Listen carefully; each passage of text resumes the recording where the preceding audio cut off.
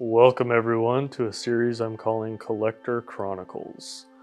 I don't think that serious clients and collectors get enough glory for what they do, so this series is meant to give them the time to share their journey.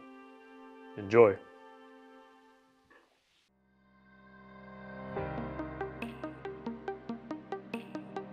My name is Kevin. I am from Champaign, Illinois. I moved to Las Vegas in 2015. Worked out well because it makes me closer to Phoenix, which is pretty much why this all happened. Basically, I saw Ty's work on Instagram because I follow a few of the bio pages, and one of my favorite artists, his name is Guy, and he's kind of the godfather of bio. Ty's work has popped up from just following different bio social medias, and I decided to shoot him a message and see about getting some work done because I knew I always wanted a really large piece.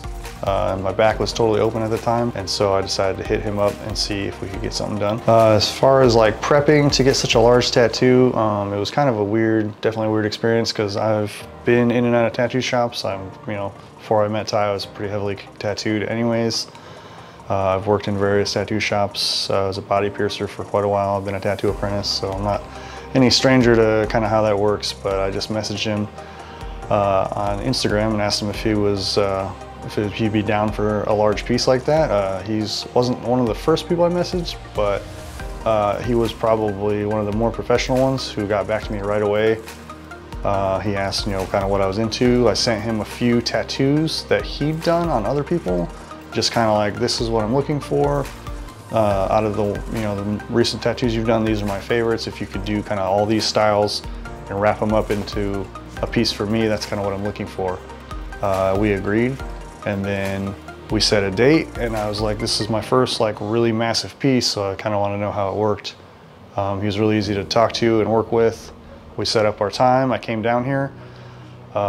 He kind of drew up a little sketch of kind of what he was doing, and I just showed up and had faith, and he went from a small piece of paper drawing to probably about an hour or two of sharpieing on the back, and then we just went for it. And that first session was 10 hours of line drawings and just letting him do his thing, knowing that based on what I'd seen, I was going to get what I wanted. I think the best part about getting such a large tattoo like this is that for someone like me, I want to be fully covered. I want to have a bodysuit. So the best part was kind of just getting this massive tattoo done. And just the scale of it is, it's enormous. It's from the top of my neck to the back of my knees. And it's a lot of work, and it was pretty cool to see how fast it all came together. Just the color scheme that he went through, just how easily he was able to just whip this up in his mind and then put it from a sketch to a fully done tattoo in not a lot of time. I think the worst part about getting a tattoo like this is just the sheer amount of sitting that you have to do, and plus it was my back, the back of my legs, my ass, and the back of my neck. So there's a lot of I work construction, I have pretty chronic back pain.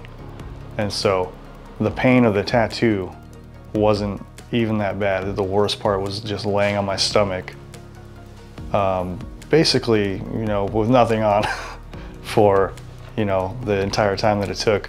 Most of the sessions were, every session was over 6 hours, that was a minimum. And so just laying there on my stomach on a table for that long, that was probably the worst part, just because of the back pain. This tattoo took 50 hours, which is pretty incredible that we got all this amount of work done in only 50 hours. Like, Ty is a very fast tattooer. We actually joke about that, how he needs to slow down because it's like he's costing himself money by this sheer amount of speed that he can do these huge tattoos in. But I made 5 separate trips down to get this tattoo from Vegas, which isn't bad.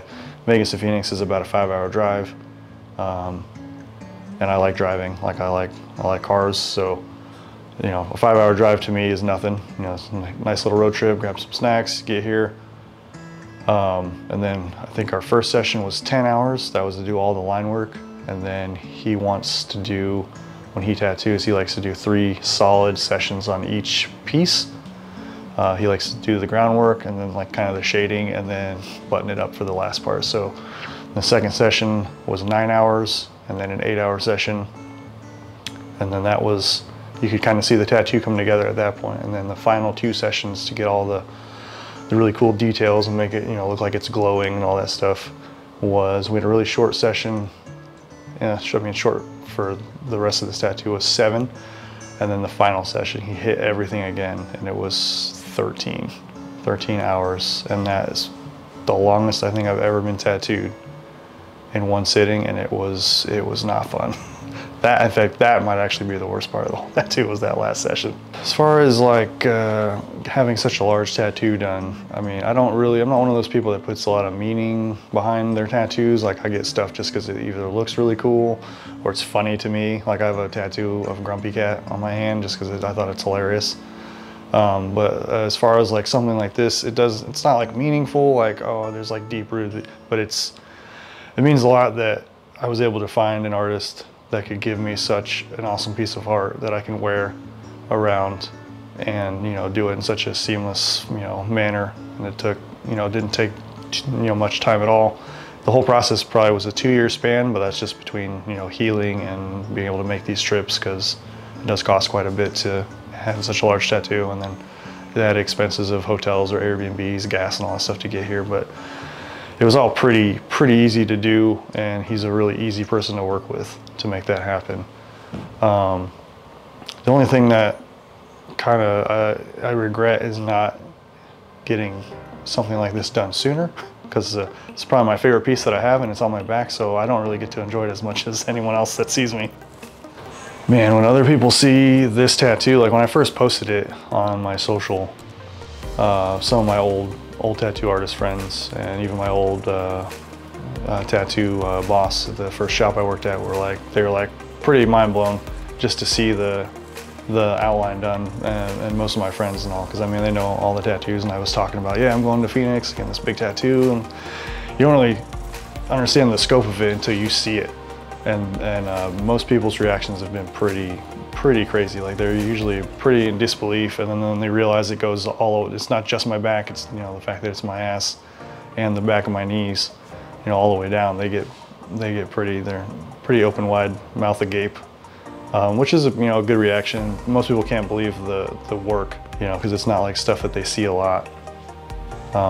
And then also, you know, bio isn't really super well known, you know, for people that aren't really like tattoo collectors or stuff like that. So they see it, and a lot of people ask, well, what is it? What is it? Like, it looks, you know, it looks like this. I'm like, whatever it looks like to you, that's what it is. Like, it's kind of abstract. So whatever you see, that's the beauty of it. A lot of people see different things when they see it.